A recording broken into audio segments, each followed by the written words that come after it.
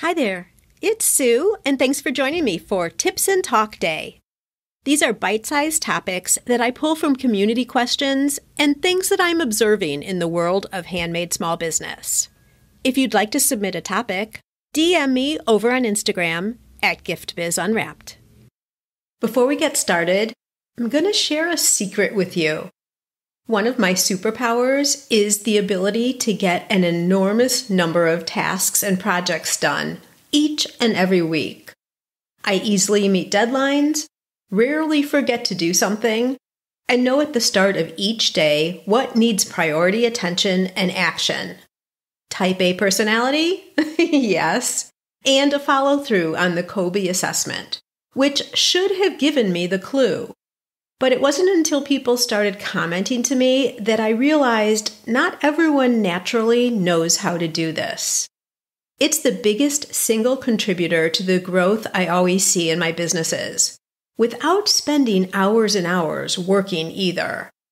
It's about focus and doing the right things efficiently. Prompted by all the questions on how I do this, I went about finding a way to help you perform at a higher level too.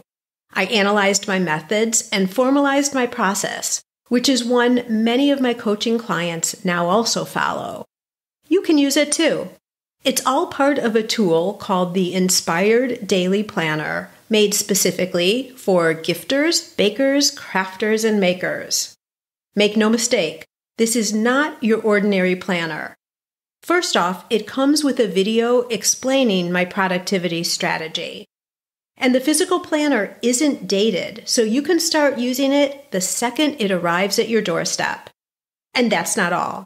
Included for each day is a motivational or business building tip, and plenty of space to capture and book in time for to-dos, scheduled appointments, and all those ideas that are now getting lost. You can watch the video for free and then get your Inspired Daily Planner at giftbizunwrapped.com/inspired. I recently returned from the Philly Candy Show. This is an event focused on candy makers, most specifically chocolatiers. I've been doing this show for, probably about 10 years or so now. If you were to walk into the exhibit hall, you'd see big machines, complete with combinations of industrial mixers, coaters, and cooling trolleys. I'm quite sure I'm not getting the terms right, but you get the picture. You'd also run into booths selling ingredients and enhancements, and all sorts of molds and other chocolate-making equipment, of course. There'd be packaging resources too, like label machines, clear boxes with cavity trays to separate the pieces. And of course, this is where we fit in with our ribbon printing machines. It's always so interesting to me to see all the different types of things that each product industry uses. I love these specialty trade shows for just that reason. In this case, to get a peek behind the scenes of the world of chocolate. I'm interested even though I have no need to be a chocolate expert. I'm just an expert chocolate taster. Anyway, a few years back, the board at the Philly Candy Show decided to add business development programs into their course roster. I've had the honor of conducting classes on various topics ever since. This year, they also asked me to sit on a panel each morning. Very informal, where attendees could ask any questions they'd like. I've never attended these in the past because the questions have always revolved solely around chocolate production. That, of course, changed when I was included to talk about the business side of things. But still, many questions were about chocolate. That provided me with even a deeper level of exposure to the world of a chocolatier. It was fascinating. For example, I didn't know that the environment is all important for chocolate. Now, obviously, as a consumer, I knew that heat would melt your chocolate bar if you leave it in a hot car. Or a cake will be a wilted mess if the sun shines down on an outdoor wedding cake for too long. But I didn't know that air from a ceiling vent could completely ruin one side of a tray of chocolate by turning them white. And then the other side could remain totally unaffected. Or the constant opening and closing of a chocolate shop door with customers coming in and out can raise havoc on the product being made that day, even if it's in a designated area in the back, sealed off by a second closed door. Chocolate production is that sensitive. I didn't know that the filling of a truffle needs to be a very specific consistency that varies from flavor and ingredients. And if it's not right, it will break apart, their term is explode, when dipped in the coating chocolate. I didn't know that trays and bowls need to be completely cleaned between batches, or it affects or potentially ruins the outcome of what comes next, even if that next batch is of the exact same chocolate.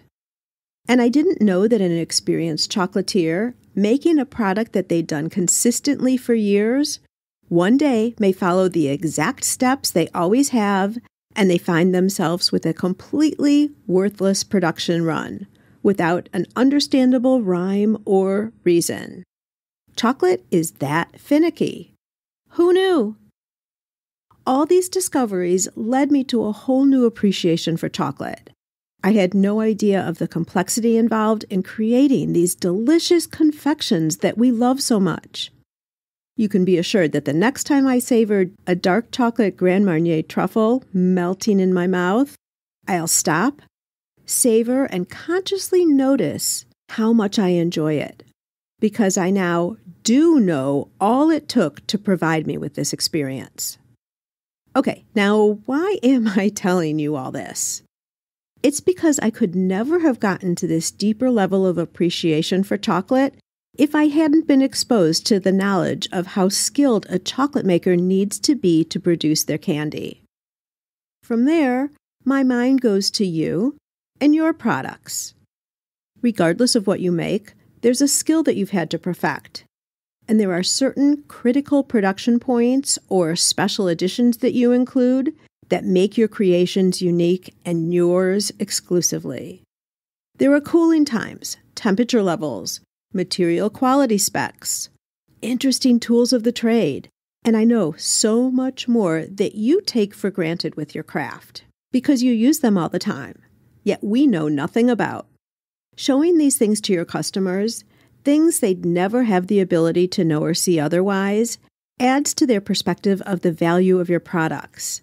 And the great thing about this is, this added value doesn't cost you more in materials or production time. You're already doing it. It's just that your audience doesn't know about it, and it's well worth your while to tell them. Share interesting parts of your production in social media posts or reels. Write a blog article about a funny, or not so funny at the time, story that brought you to a current level of expertise. Talk about these things to booth visitors at craft shows. Even better, do demos at live person events. That always draws a crowd and sparks conversation. Maybe I can best summarize it by saying, don't make in private and sell in public. Show them all stages of how you get your product from start to finish. They'll be intrigued and, like what's happening with me with chocolate, they'll have a newfound appreciation for your creations, which of course leads to more business and new customers. That's a wrap. I'm a get-to-the-point kind of girl, and this is what you can expect from these quick midweek sessions. Now it's your turn. Go out and fulfill that dream of yours. Share your handmade products with us. We want them, and they bring us both so much happiness.